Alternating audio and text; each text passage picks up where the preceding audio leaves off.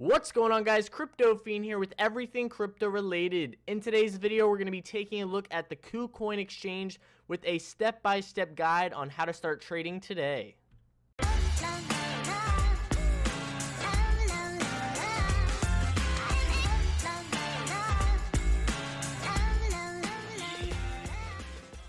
Before we get into the video, I just have to say thank you to you 12,000 subscribers out there for supporting the content as well as just being a part of the community. You guys are awesome. And if you're not already subscribed, consider subscribing for everything crypto related in the future.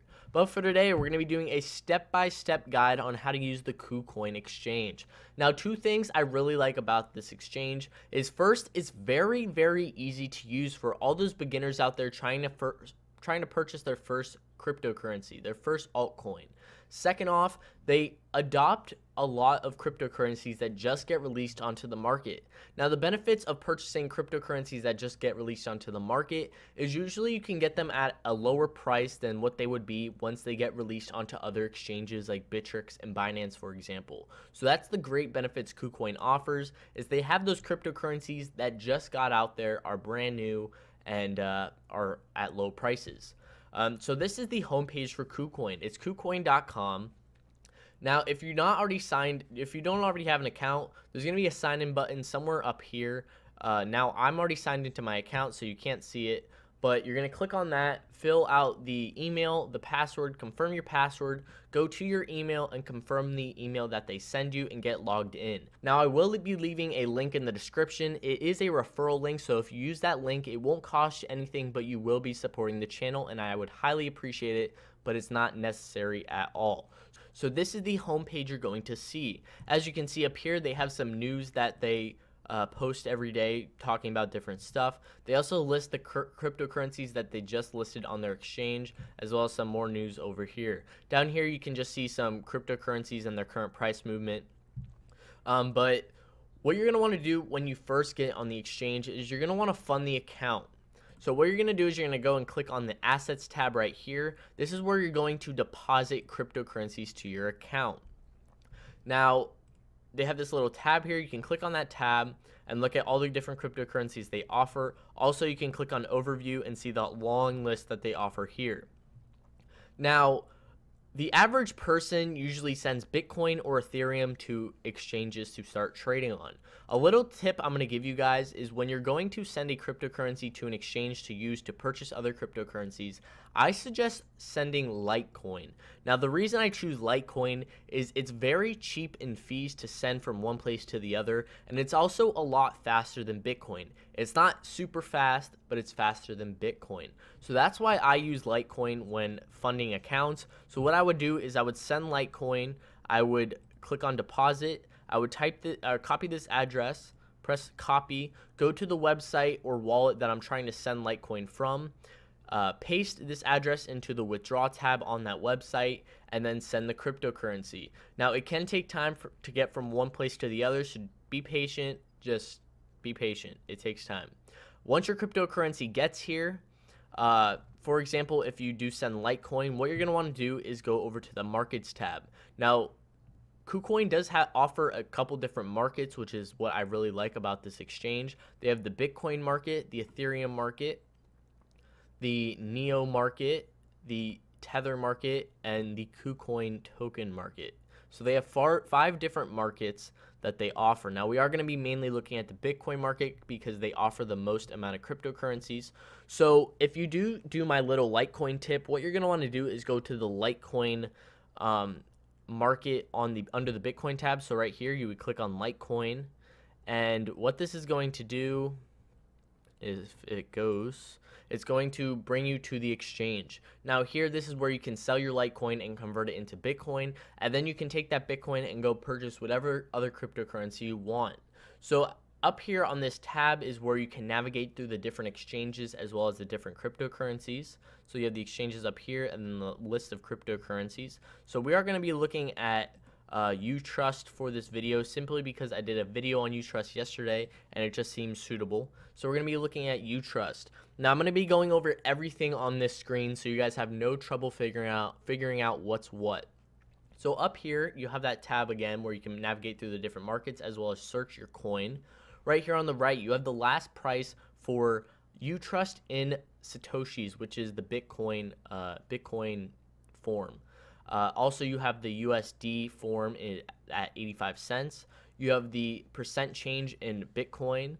You have the current bid price in Bitcoin, and as well as it shows in the USD amount, the current asking price, the current high for Utrust, the current low for Utrust, as well as the amount of Utrust tokens sold in the past 24 hours, which is 55 million.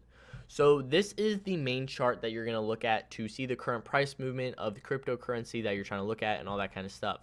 So up here, you have this time tab. Now what this is going to do, it's going to change the amount of time between each candlestick. So right now we have it on the 8 hours. So that means each candlestick equals 8 hours. So what we're going to do is we're going to change it to the past 30 minutes. So that means each candlestick is 30 minutes. So as you can see, the lower the amount of time you change it to, the more of the graph you can see. Also up here, they have different graphs you can choose. So if you don't like the candles, you could change it to a line or whatever you want. They also have indicators. So if you know how to use indicators, which you should definitely learn because it's very beneficial, is you can look at all these different indicators and click on whatever one you want, and it'll pop up at the bottom here. Like I just clicked on the MACD, so it'll show up right here at the bottom. They also have a compare tool, so you can compare different cryptocurrencies to each other, which is an awesome feature not many other exchanges have. And that's pretty much all of that. They also have a full screen mode if you want to do that as well. So we are in the Bitcoin market, so everything's going to be based off in Satoshis. Over here, this is going to be the sell orders. Down here, this is going to be the buy orders. So the buy orders are green, the sell orders are red. In the middle, this is going to be the current price of Utrust as well as the percent change. Over here on this right side, this is going to be all the trading history for Utrust. Down here, this is going to be the overall depth in aspect of the trading history of the orders of Utrust. So as you can see, more people are selling right now than buying. Down here, this is going to be where your active orders are shown. So if I just purchase Utrust right now, you're going to see an active order down here.